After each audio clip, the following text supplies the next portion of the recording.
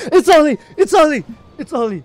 Hello everyone. Now, recently with the drop of the 2.8 update, there are a lot of newly minted Kazuha owners, and because of that, there's a lot of debate going on about whether you should build a crit-based Kazuha or an elemental mastery-focused Kazuha. So just for comparison's sake, today we'll be taking a look at a full DPS Kazuha, as well as a hybrid Kazuha, and finally an elemental mastery focused Kazuha. This won't be super detailed or super lengthy, but I'd just like to give a general overview on which build you might want to gear towards, especially since, honestly, in a PvE game like Genshin, it doesn't really matter in the grand scheme of things, but there are specific situations where one is better than the other. So anyways, before we get into the comparisons, these are my Kazuha builds. For my DPS Kazuha, I am going with the 2-piece Viridescent Venera as well as 2-piece Shimenawas, and I'll be using the Mistsplitter Reforged as the main weapon. For my hybrid Kazuha, I will be switching out the Sands instead of an attack one for an elemental mastery one, still maintaining a decent crit ratio as well as using the Mistsplitter. Finally, for my elemental mastery build, I will be using the Freedom Sworn with elemental mastery main stats on the Circlet, Goblet and Sands. Now, specifically for these testings, I will be using 20% crit rate food for my DPS and hybrid Kazuhas because my crit rate on these builds are a little bit low. It will not affect the damage output in any way, so do keep that in mind. Okay, so the first thing I want to look at is the actual damage output of Kazuha in each of these builds. Looking at the Elemental Mastery build first, you can see that the actual animo damage that Kazuha is outputting is actually not very high, but the swirl damage that he's doing, which you'll be able to see when you're looking at the other damage outputs later, is significantly higher than the other ones. You can see that each swirl tick is hitting for about 7.5k, which might not seem like a lot, but it is pretty much more than double or triple of what the DPS build will be doing in a bit. However, his animo damage is fairly low. Okay, moving on to the hybrid build. As you can see, the hybrid build is doing about 5.5k on the swirls, however his animo damage is significantly higher. This should be expected as the damage output of Kazuha's animo damage is significantly higher, but because the elemental mastery amount is lower, naturally his swirl damage will do less. And finally, moving on to the DPS build, obviously swirl damage is not very high, but all the focus is on Kazuha's personal damage. So you can see that in the green numbers, Kazuha's damage is way higher than any of the other two builds. This shouldn't be a surprise since obviously he should be doing much more than the other two builds, considering the fact that he is all damage focused. So that was a test on Kazuha's own damage, but what about in a buffing scenario? Normally Kazuha would be paired with another DPS to buff that DPS. Of course, you can run Kazuha as a main DPS if you want to, however, Kazuha's A4 passive is one of the best parts of Kazuha's kit.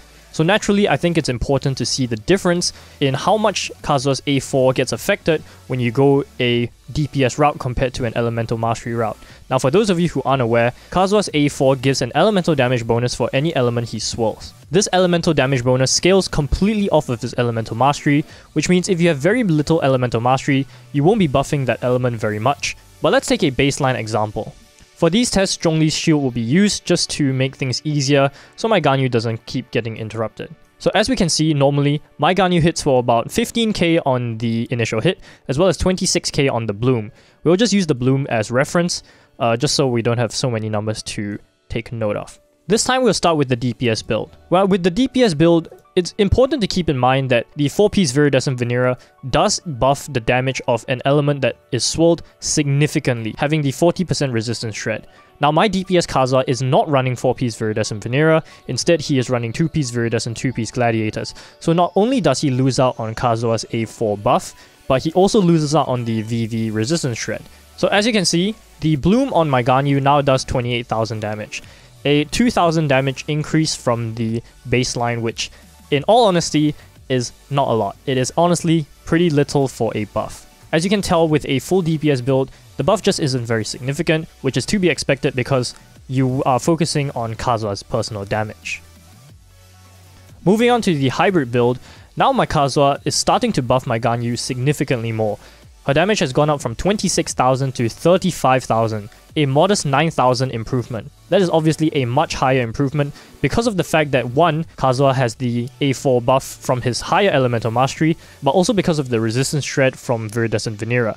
Viridescent Venera is contributing a lot of the damage as well, so that is important to keep in mind.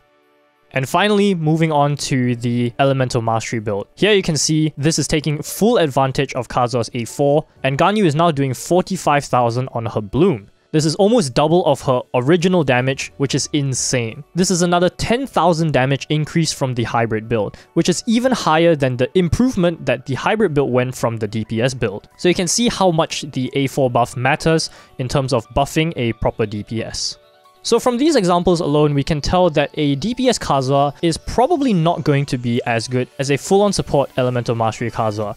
The amount of buffs that an Elemental Mastery Kazuha provides is just so far ahead of the amount of damage that he can do personally that for most cases, it is probably not worth it to invest in a DPS Kazuha. Not only is farming for good DPS pieces actually very difficult, as you have to worry about a lot of good substats and main stats and such, but it also requires a ton of investment as well as a good weapon to get the most out of Kazuha's damage, which probably won't even match a low investment all EM Kazuha. That being said, Viridescent Venera is not a very good dungeon, and it is very hard to get Elemental Mastery main stat pieces, so that is one of the drawbacks of trying to go full EM. That being said, I did want to see how well you could use a main DPS Kazuha in the Spiral Abyss. Now, it should come to no surprise that the EM Kazuha, when buffing a proper main DPS, will obviously do way more damage and clear the Abyss way easier. But just for kicks, I did test out on stream, twitch.tv/DUKC, running a DPS Kazuha on the top half of Abyss 12.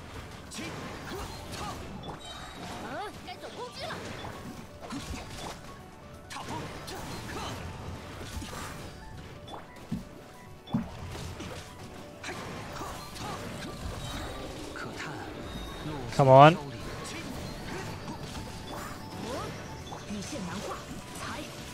Okay, that was a fast one. That was actually fast. As you can see, I could clear the Spiral Abyss just fine, with a few retries due to very unlucky lack of crits, but it just shows that DPS Kazuha is perfectly viable even in the Abyss. And I think that's the conclusion I can come to. I mean, my conclusion with like DPS versus EM Kazuha is pretty simple. It doesn't matter. Just play however you like. Yeah, sure, like in a full team scenario, the EM Kazuha is definitely going to outperform the crit Kazuha, because Kazuha's personal damage matters much less than his team damage, which in a full EM team, even his swole damage will probably outscale his own personal damage if you build him as crit. But the thing is, I just like the big green numbers. Honestly, I'm a sucker for big green numbers. And that's why I like playing DPS Kazuha. Even in the overworld, I think overworld, it's better to have DPS Kazuha. And I think if the player, like, if you don't have a good main DPS, like let's say your main DPS is like Keqing, I don't know. Oh yeah, if you're using like a DPS like Keqing or Diluc, who like basically do no damage, right? Then I think a main DPS Kazuha is like perfectly fine. I think he actually does do really well. He does a lot of damage with crit.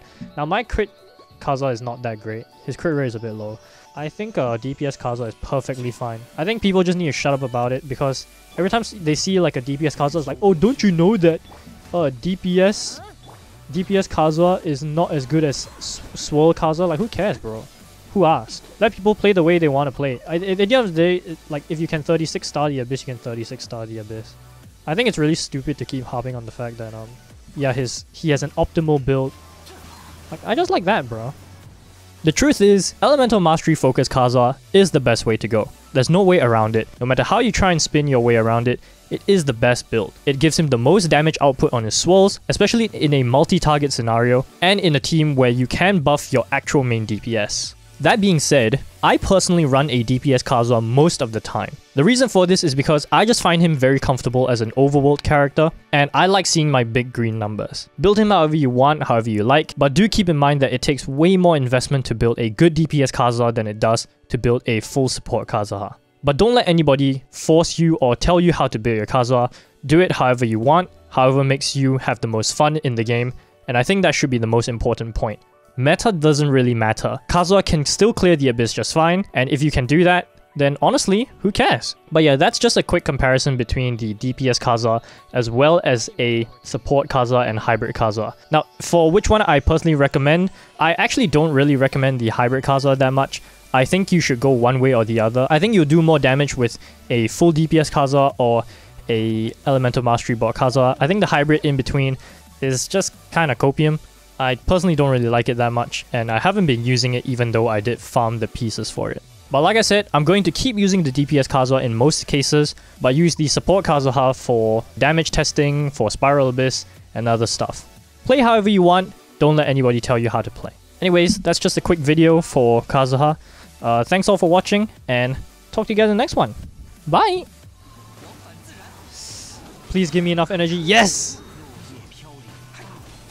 Oh, Kazuha is so good!